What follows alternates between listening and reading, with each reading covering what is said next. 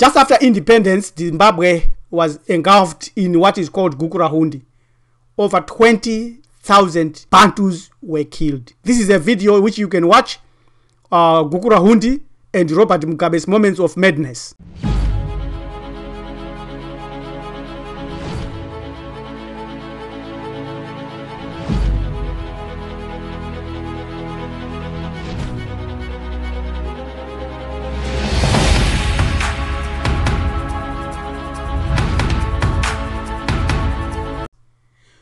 Let us discuss this heart-wrenching phenomenon and suggest a solution of why this happens. More evidence of the Gukurahundi issue.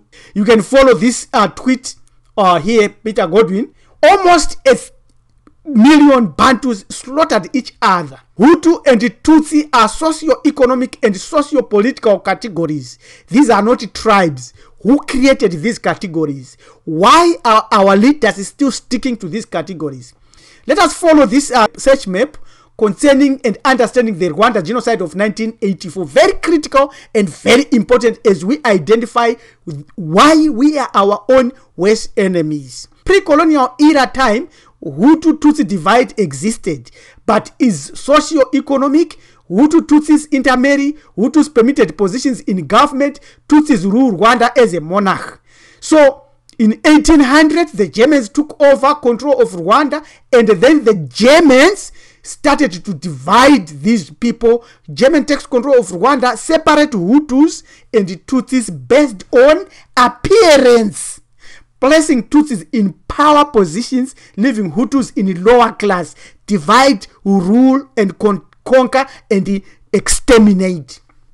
Colonial era 1916. So we have seen the Germans. Now we see the Belgians who took over after the Germans. The Hutus and Tutsis divide become more distinct. Clearly, preference is given to Tutsis. Identity cards are issued to distinguish between the two. This process of identity card is common in all of Africa. You look at your first number of your identity card, it tells you your tribe and where you come from. This is a European construct. That is what you must understand. Then in 1959-1962, Hutu rebellion, Hutus frustrated with Tutsi power and colonial treatment, rebellion kills 20,000 and forces 100,000 out of the country. Belgians leave and Hutus take control. Now the tables have turned. You see, the tables have turned, but people have this animosity that has been created by foreign powers inside them, and they've nursed it and accepted it. Habyarimana, initially Hutu government, last 10 years before Habyarimana seizes it in a coup, less violence, but Tutsis start banding together in Uganda and create the RPF, 1973. So this is the history which now links the Tutsis in Central Africa and also Paul Kagame and other English-speaking Tutsis who were based within the army of Yoweri Museveni. There is a lot there, and there are also external power plays and external forces that are operating between these individuals. We must understand this so that we will realize why we have become our own worst enemies. Then there was civil war for 3 years between Habyarimana's Hutus and RPF Tutsis. And this led to a stalemate and the signing of the Arusha Accord. And the integrated army was formulated early 1990s. Then Habyarimana was assassinated by a surface-to-air missile.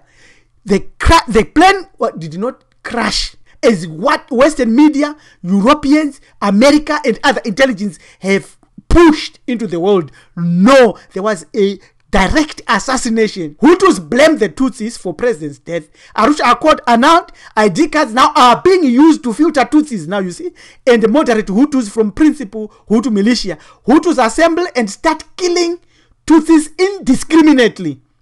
It has been triggered by external engineered system, and our brothers and sisters cannot detect the level of what has happened or why they are behaving in the way they are behaving. Assisted by radio station RTLM, spreading pro-Hutu propaganda and calling out enemies.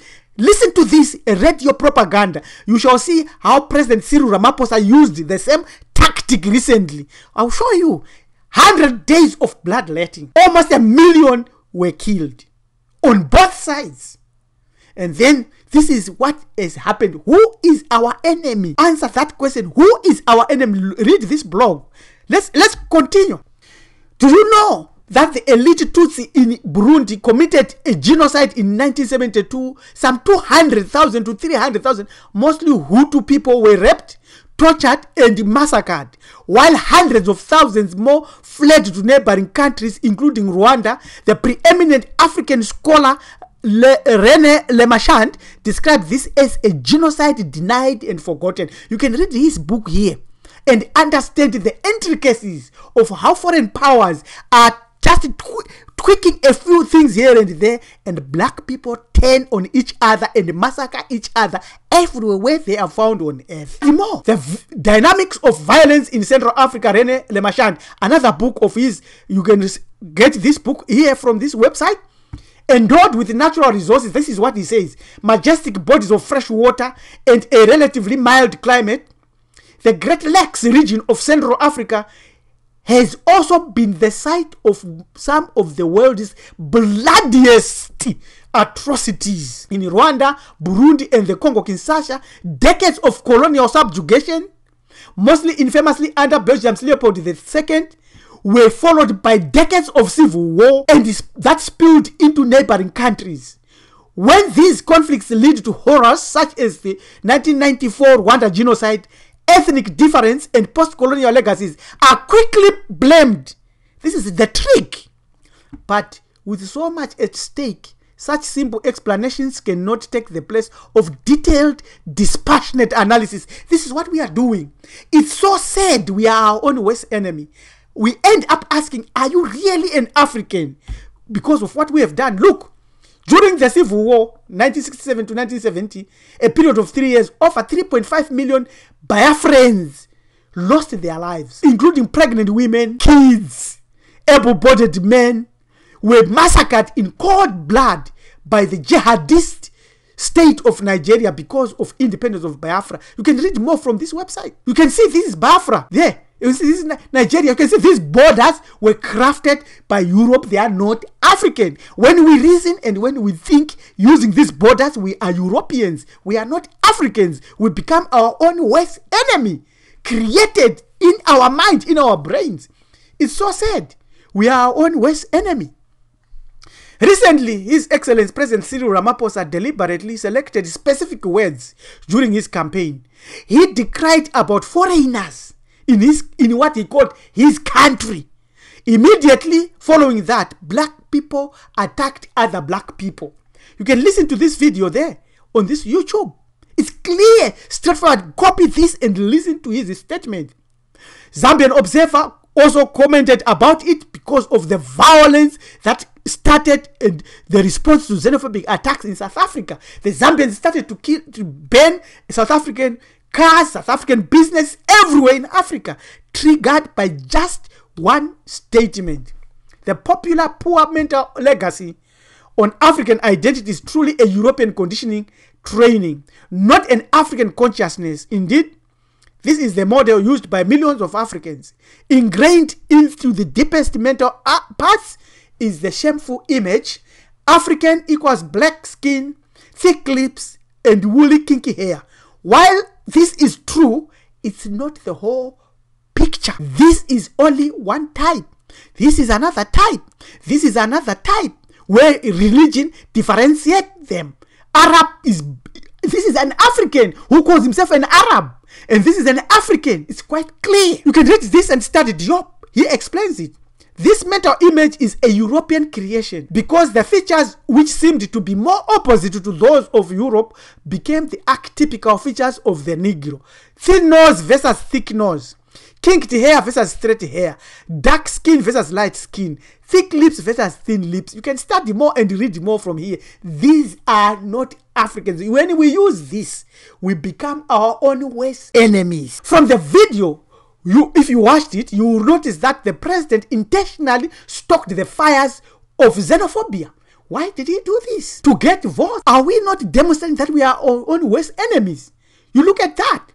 Xenophobic attack, discrimination on the rise, xenophobia attack in 2017. These are Zambians attacking Rwandese in terms of their thinking, they think they are Zambians, but that's a construct that was put in them.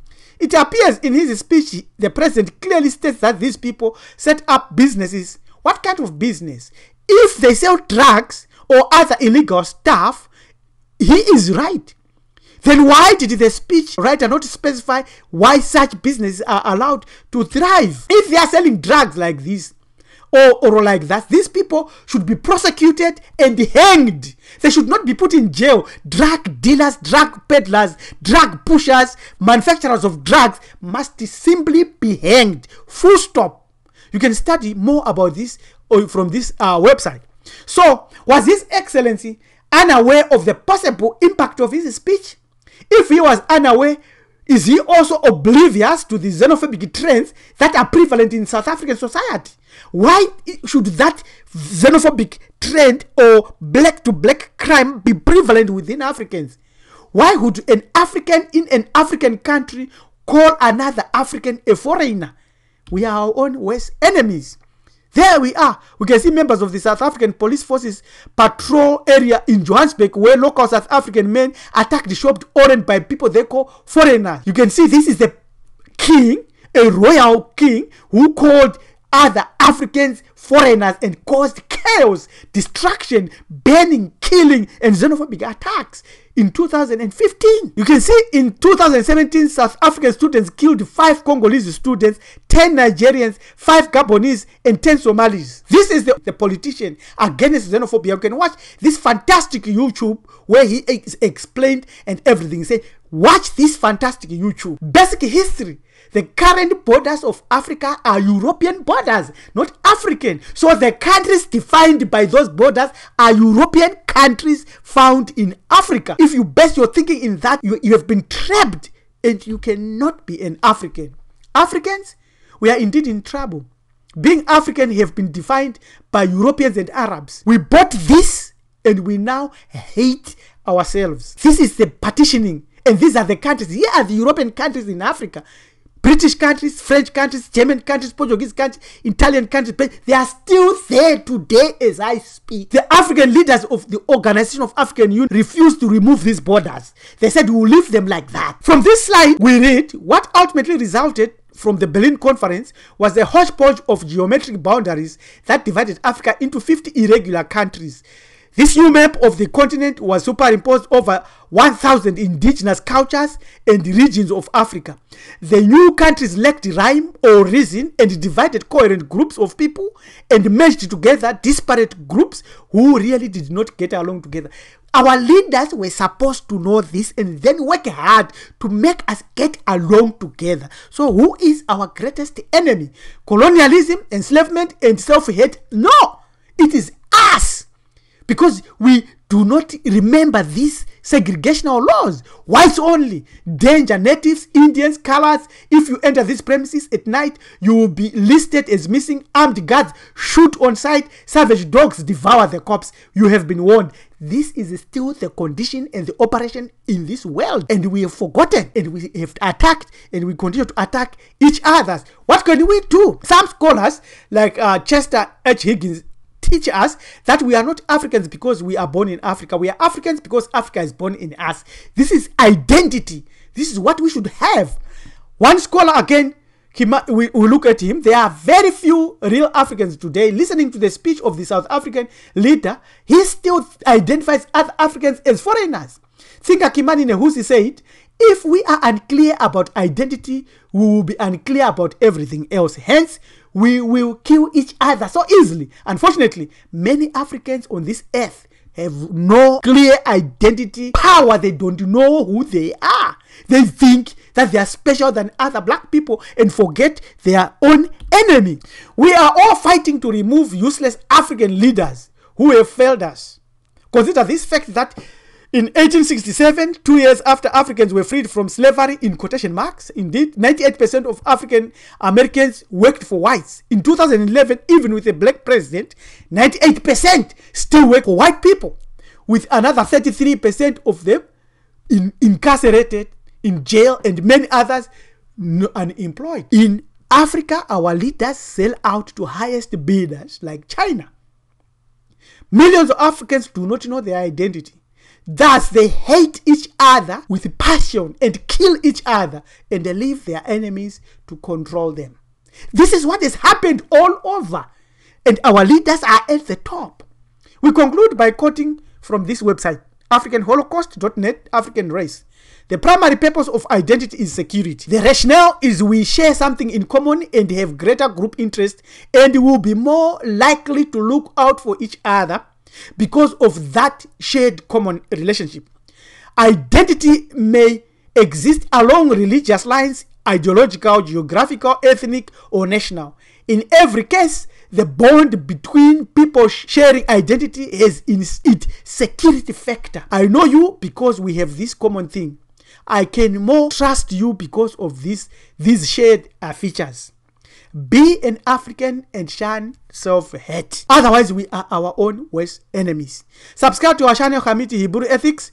Contact us on this email. This is Priest Rabbi LM Tumizulu, teaching us that ancient Egyptians, ancient Ethiopians, ancient people were black. Just like this. This is ancient Egyptian headed vest, and there is the closer, exactly same. So why do you say another person is a foreigner when we are all one? Down with being our own worst enemy. Salani Kashle, thank you. Have a good day.